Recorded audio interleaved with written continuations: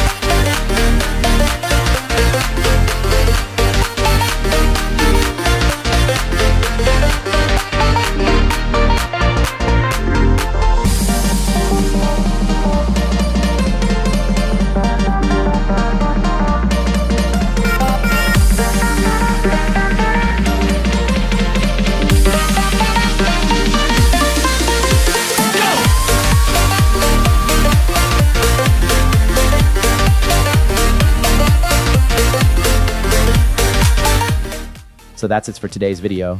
Hope you like it, and if you find it helpful, then don't forget to like and subscribe. I'll catch you to another video. Take care.